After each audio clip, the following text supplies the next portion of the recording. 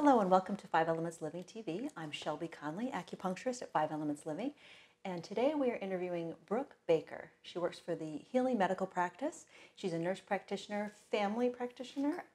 And so we were just discussing how appropriate it is for titles. So what would you like to be called?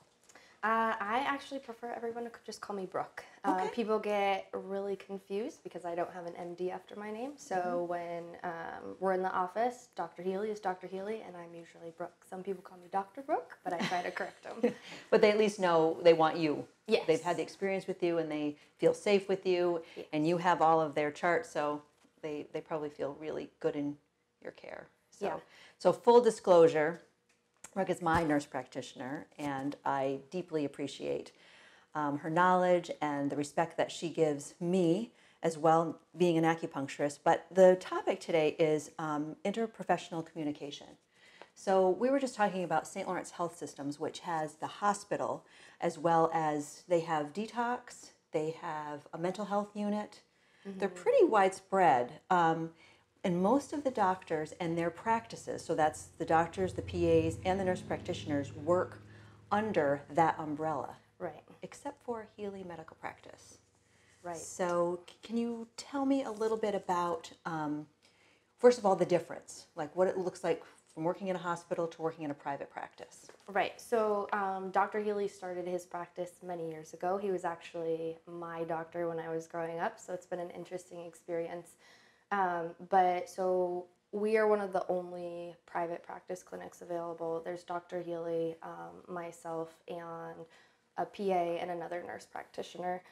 In that office? Yes, Yep. in that office. And we have one in Potsdam and Canton. So the biggest difference is everything is done by Dr. Healey. So it's a different set of rules. I think it's more lenient, a little more freedom, and when you're in the hospital, I feel like it's more bureaucratic. There are different aspects to it. I don't think there's much to do with care. I think we still get our patients into the same tertiary clinics, into the same specialists just as quickly as if we were in St. Lawrence Health System. Our labs go through St. Lawrence Health System. Our supplies come from them or independent medical supply companies.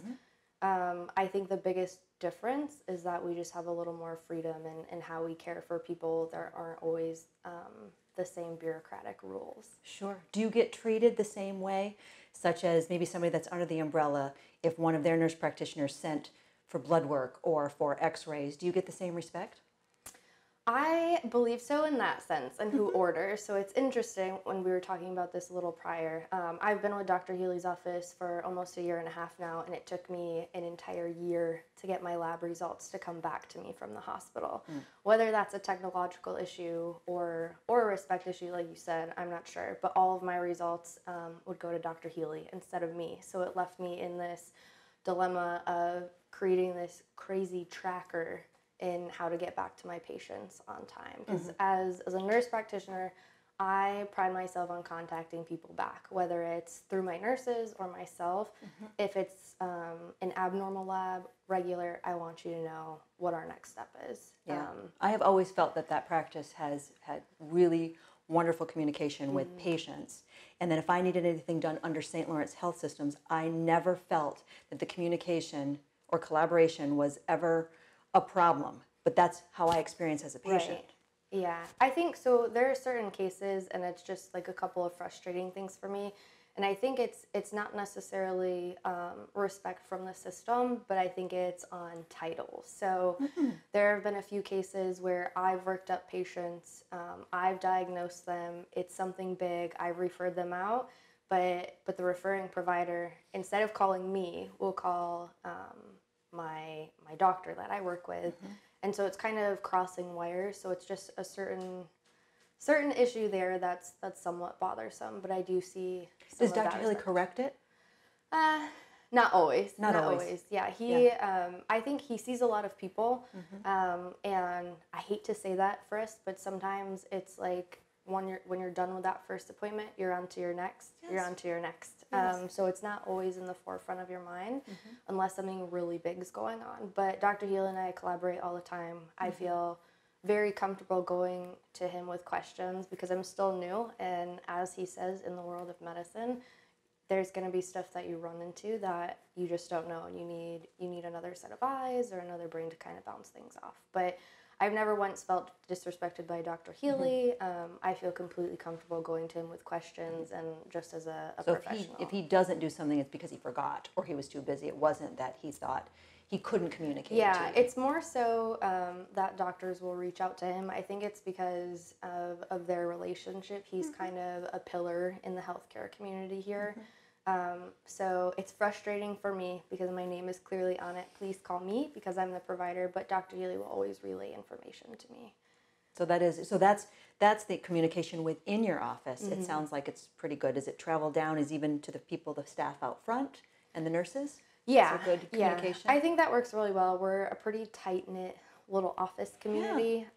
There are certain things, like Dr. Healey and I answer questions a little differently. Like I prefer everything electronically, so most people will send all of our patient messages and requests and lab results electronically, but Dr. Healey likes everything written out, so that's a different aspect in our communication. I'm more so all online based, and he likes that paper copy. So that's just one little different aspect of things too. No, that's interesting. Yeah, it's generational too, and it's the way you've always done it. And even though it might be faster to him, it wouldn't be just because you've always done it. His volume of patients is a lot higher than mine too. I always request some longer appointments for people. So it's easier for him to have everything kind of out in front of him instead of sitting down on the laptop trying to answer questions too. Oh, absolutely.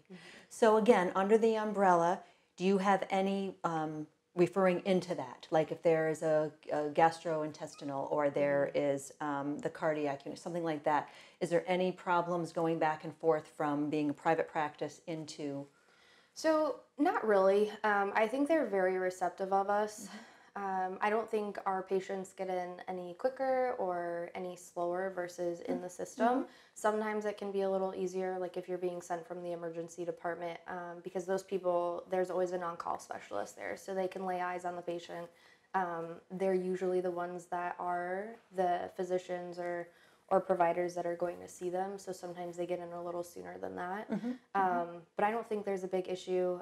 I think a couple, specifically like the rheumatology office and infectious disease, I've reached out to those providers on questions or mutual patients, and I've gotten excellent responses from them, and even collaboration of like treating them prior to getting into the specialty clinics.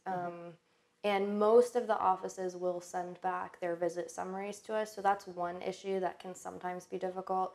The providers actually have to remember to send it through to our office, whereas if you were in the St. Lawrence Health System, everything is kind of there. Yes.